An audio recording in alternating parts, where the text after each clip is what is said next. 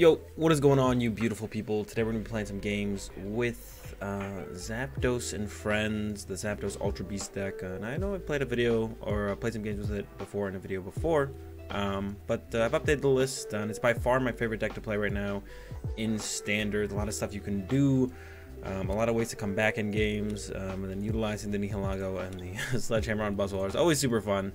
So I'm coming at you with my updated list and some games today with the Zapdos and Friends deck. I've added an Energy Lotto. I don't think this was my last video. And then I've also added the Let Loose Marshadow, which has been ridiculously good. I don't know. I almost feel like Let Loose Marshadow should be in like about every deck right now. The card is just so crazy good.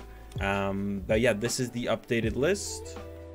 Let's go ahead and let's get into some games.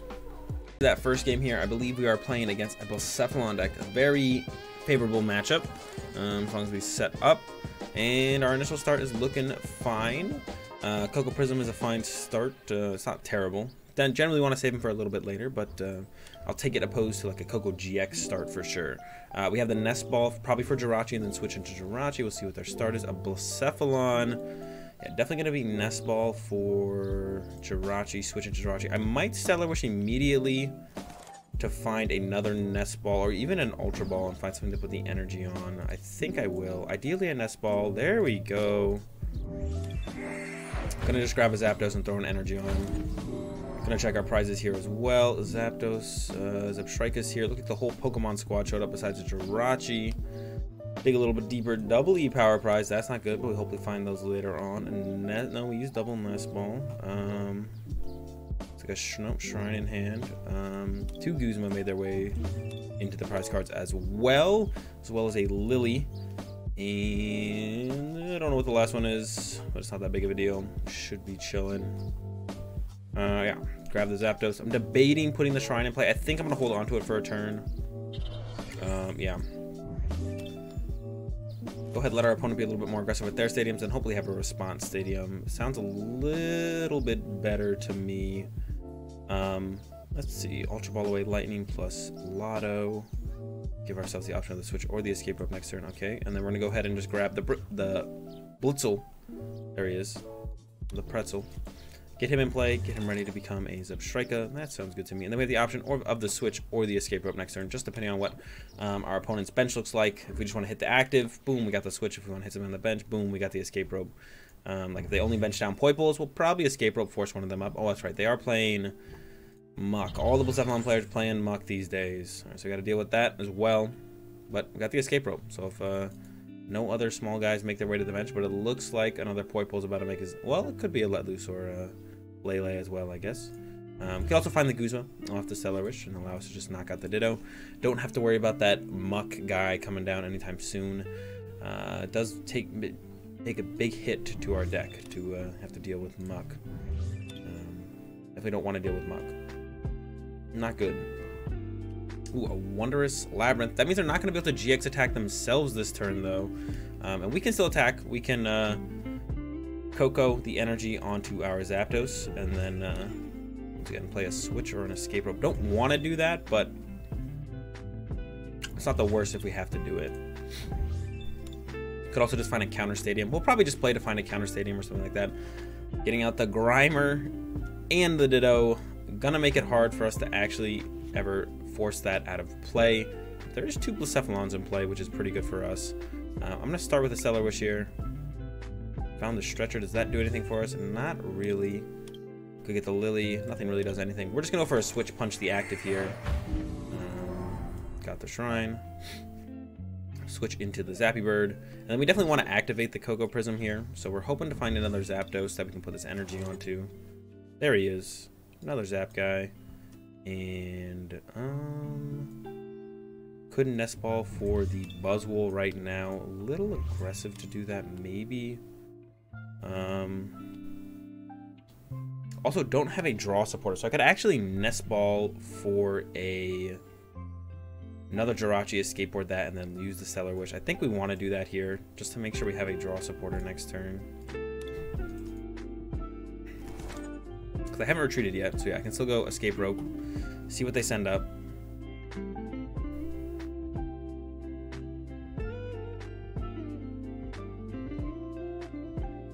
I imagine it'll either be the other Blacephalon or the Grimer. One of those two.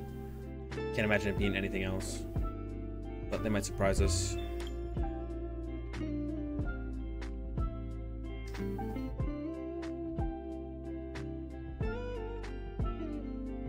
I mean, I guess it should be the Poipole, actually, because then this just becomes a Muck. But you have the option of both for a Muck. Yeah, so they should send up the Poipole or the Blacephalon here. I'm actually not sure which one's best. Probably just sacrifice the Poipole here.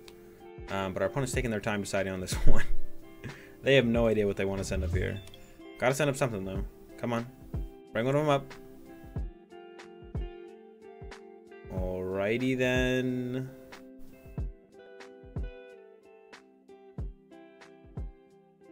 Yeah, I think Poipole is the best thing for our opponent to set up here. They're going to go with the Blacephalon. That's fine with me. Get off another Shadow Wish before we potentially lose abilities. Guzma. Ultra Ball. It's going to have to be the Guzma, I think. We need... Oh, no, we have Ultra Ball for Zebstrika. All right. So I think I may as well just use the Zebstrika this turn immediately. It unfortunately means we have to lose 2 Rainbow Energy. So that kind of stinks. But I do want to start drawing cards with Sprint. So... hopefully the extra draw power from the Zebstrika makes up for losing those, and we're able to like draw into our other Rainbow and Beast energy when we need them, or just Lightning energy when we need them, because now we're just kind of really low on energy in general. Gonna use this before Muck potentially makes its way into play. Just set up another Zapdos, that's fine. And then retreat and attack with one of the birds with the Thunderous Assault. Alright, so we're doing okay then. Not too bad yet. The double Rainbow discard could be really big down the line. We'll have to wait and see. Still have 5 energy left in the deck. 2 Rainbow, 1 Beast, 2 Lightning. So yeah, I'm not too worried about the situation, but it could get out of control very quickly. For sure. Could definitely get out of control and we could be in trouble. There's an Ganadel from our opponent. We can use this ourselves to go ahead and grab probably Buzzwole this turn, get him into play on the bench. Don't really need anything else to put into play, so probably do that. There's a Cynthia, and they're definitely looking for the Muck here. Shut down our Jirachis. There's the Muck immediately out of the hand from Cynthia, and then we'll probably just see a Burst GX here from our opponent to draw a prize card. Oh, they're not done yet. They got a little bit more to go through. Second Naganadel, I assume here. Yep, there it is. And I assume that'll be followed up by the Burst GX after some recharges, charging ups, not recharges, not psychic recharge, charging ups. There we go, charging up, and then like I said, I assume Burst GX, but I guess they could potentially have a E-switch in hand and then attack with that. Nope, there's the Burst GX, getting rid of another Blacephalon. Our draw for turn is an Ultra Ball. Not particularly good, but I could thin out both of those Lilies. Lily not extremely good at this point, but we don't have a ton of draw supporters in deck. I'm gonna go ahead and grab the Buzzwole and just throw it in play right now. We'd still have 2 Stretchers in deck, so we could potentially get it back if our opponent does some shenanigans. Alright, we are doing currently 70 damage. Not quite enough to take the knockout here, but we could do 70 damage and then sprint and try and find some more damage potentially, or we could just do 70. A little bit of an awkward spot. I think I am going to go for this bigger hit here.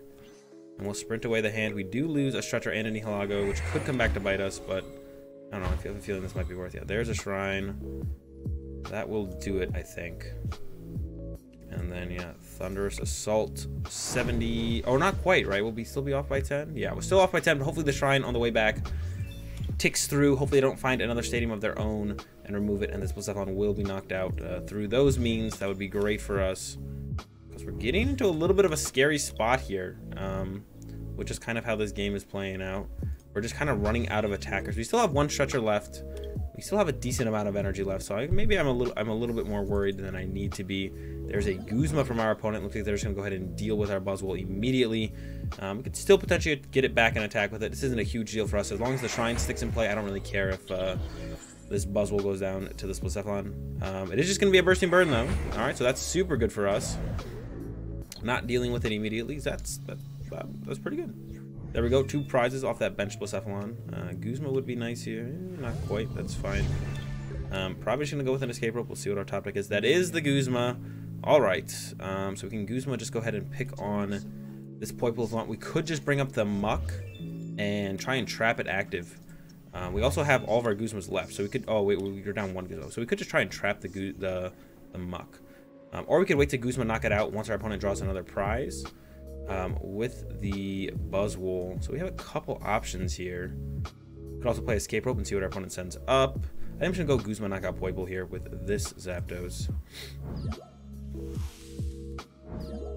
Yeah, Thunderous Assault. Clean it, knockout there on the Poible. Going down to 3. Yeah, you guys can kind of see why this matchup is just definitely just like fairly favored. Kind of just a matter of time. Like as long as we set up and can attack, we're gonna get ahead in the prize lead. Like they have to use Blacephalons to take knockouts. They get it out, not super efficient at knocking out anything besides the Buzzwole. It's the only thing it can knock out efficiently if they're not on the 3 prize turn. So like no matter what, we'll eventually just kind of get ahead in the prize exchange. There's a turning point from our opponent, only for 80 though, so not quite gonna do enough. We're gonna go ahead and Escape Rope this guy out of here. There's the Beast Energy for later as well, so everything's looking great here. We'll see what they send up. We have the double E power, so we can knock out anything.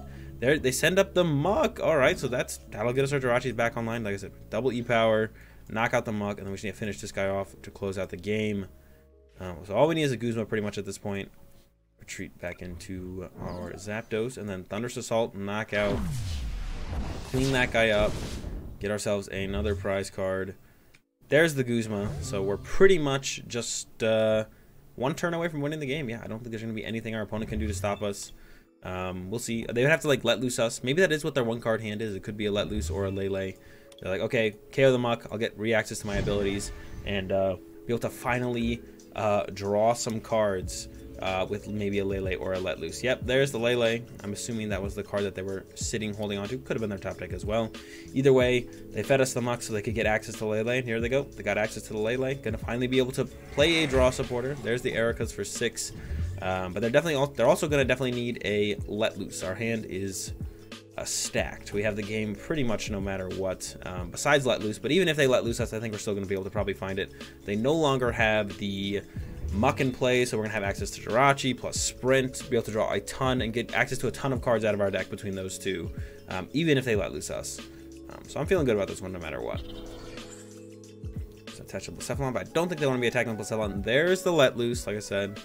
Only way they can win the game, I'm sure they know that. They're like, well, that hand is way too big, and our Blacephalon has way too much damage on it. There's a let loose. All right, hand not great off the start. Definitely still possible for us to whiff the knockout here. Let's go ahead and send up this Jirachi. Maybe I should have sent up this one actually because I had the switch. Yeah, I should have sent up the other Jirachi first. There's a draw of an Ultra Ball. Stellar Wish. That's not a Guzma. Go ahead and grab the Nest Ball here. Might just go ahead and... actually, we have no way to really knock that thing out. Let's go ahead and retreat into this one. See if we can't find that... what's it called? No luck.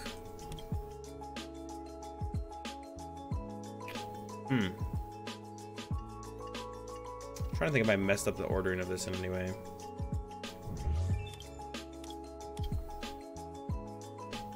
I'm gonna go ahead and grab this escape board. I'm gonna Ultra Ball away the Nest Ball and this because I don't think I need either of those anymore. Gonna get this last Zapdos. I'm gonna bench it, attach to it, escape board to active, switch into this one. At the very least we can attack with it, and then we're gonna sprint, and if we find Guzma, we're just gonna Guzma knock out this Blacephalon with this Zapdos. 1, 2, 3, 4, there's the Guzma, and that'll be game. Once we get the knockout here with the Thunderous Assault on the Blacephalon GX. So yeah, like I said, at the beginning of the game, very favorable matchup as long as we were able to play the game. Even despite them having the Muck, we got the sprint set up early, and the Muck didn't really slow us down at all. They even fed it to us at one point because they had to get access to their basics abilities. So we take a pretty easy game here in this game 1 against the Blacephalon deck. Another game here going second, and is alright. It's actually pretty good. We have a lot of options to take some early knockouts, potentially. Alright, looks like we got a, well, Jirachi Engine Mirror match at the very least. Should be able to get a Zapdos. We can get like Zapdos, attach to Zapdos, bench the Nihilego, and then Lily for 6. Looking for a switch card. We might Stellar Wish first if we really want to find a Guzma, but if their Jirachi remains active, I would settle for just knocking out their active Jirachi personally. So not too worried at looking past this Jirachi. Knocking out this Jirachi is more than enough, I think. All right, there they got an Ultra Ball. See what that leads to. Another Jirachi makes its way into the bench. Yeah, so I'm not sure what build. Like, we could be playing Mirror Match with the Ultra Beasts. We could be playing against just a straight Zapdos. E-Power leaves. E-Powers are super important in any like Zapdos Mirror Match. But they could also be playing like a Pikarom or Lightning Box with the Jirachi engine in there. There's a Zapdos though, so I'm feeling like it's probably a more Zapdos based deck based on how it's been going so far. And the question is just, is it the straight Zapdos deck, or is it more of a Beast Box Zapdos deck, like the one we're playing? As they go in with the Volkner. I imagine it'll be for a Lightning Energy and a Skateboard. Going for the switch instead, so I guess you're going to switch into the other Jirachi. I think a Skateboard's just a tad better there. Maybe they're all prized for them. We'll see. There's the switch. I guess the one thing they could be thinking about is they want to save the Skateboard for next turn for sure. I still feel like a Skateboard is probably the better pull there. There's an Escape Rope. Not going to do a whole ton for our opponent this turn, maybe next turn. And I expect to see them pass here. Yep, there's the pass. All right.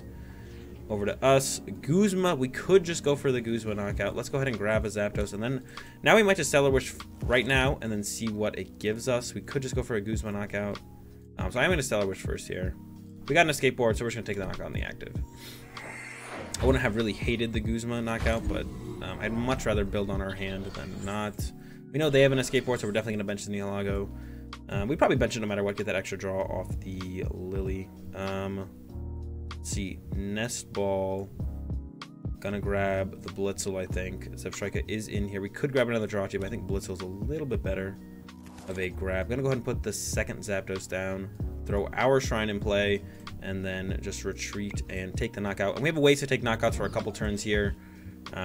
Depending on the way the game fully plays out. I mean, our opponent could like go Guzma, KO, or Jirachi, maybe just knock out our active, whatever. We have ways to take a couple knockouts over the next couple turns. We can get like a Guzma knockout on this Jirachi, which I'm sure will make its way to the bench. Maybe we can just knock out their Zapdos. Yeah, it really depends on how their turn plays out will affect how our turn plays out. There's their Skateboard. So now they really just have the option if they want to knock out something off my bench or with a Guzma. I don't think they would play Escape Rope here, because if they play Escape Rope, it's just going to have me sending up my Nihilego. But they might actually go for it. They might actually go for the retreat into Jirachi here, which will end up probably in them using the Escape Rope. They really need to, like, looks like they're really digging for a draw supporter here. This is one of the reasons I actually don't really like the Volkner builds. Generally, it's like 1 to 2 Volkners, but they're taking the place of just like extra Cynthias and stuff. And like, I'm sure they would have much rather played a Cynthia here on the turn 1 than a Volkner. Volkner feels pretty weak overall. There's a Guzma, gonna deal with our Blitzel. Solid choice from our opponent, I think. Goodbye, Blitzel. That's fine with me, though. I'm gonna go ahead and send up the Jirachi. Top deck Coco GX, not great. Stellar Wish here. Just looking for more pieces to keep us in the game. Another E-Power isn't that great. I think the Stretcher is actually what I want to go with here. And then I think I will E-Power knock out this Zapdos. So we can either E-Power knock out this Zapdos, or we can Guzma knock out this Jirachi. I think I'm going to E-Power knock out this Zapdos. E-Power. I'm going to go ahead and bench the Buzz. Retreat. Yeah, I think E-Power knock out the Zapdos a little bit better. I want to save the Guzma to potentially use with the Buzzwole, so we can get a KO with Sledgehammer, but Sledgehammer can't actually KO a Zapdos, so I feel like I'd rather have go Rainbow Guzma KO Jirachi with the Buzzwole than make them kind of have to deal with this Buzzwole if they don't have a Guzma themselves, which they might not, so then force that issue onto them. Their Coco Prism is making its way down, so if they don't use that this turn, that's something we could KO with the Sledgehammer. They might also just whiff a knockout this turn. Nothing good coming out of the hand besides the Coco Prism, so they still need quite a bit. Looks like they're cruising now, though. Just need an E-Power. They'll get the knockout. Definitely look to take this thing out with our Buzzwole ourselves. Yeah, so they need an E-Power. There's another Zapdos. Yeah, it looks like this is probably a straight Zapdos build. Only seen Lightning Energies in Zapdos so far, so if I had to guess, I would assume it is a straight Zapdos build. There's another Volkner. Once again, like I said, I don't like the Volkners. I'm personally not a big fan. Yeah, to each their own, I guess. That's not an E-Power, though, so they might be whiffing the knockout here, which is a big deal. Nope, there it is. There's the E-Power. Whenever I think, oh, maybe they whiffed, always got it in the end. All right, so we're definitely going to go Guzma, knock out their Coco Prism with the Buzzwole's Sledgehammer here. Going to go ahead, Stellar Wish. Another E-Power is never bad. And then we're going to retreat into the other Jirachi because we can get that extra use of Stellar Wish while... We want to get that extra use of Stellar Wish while we can. Stellar Wish. Another Guzma is always good.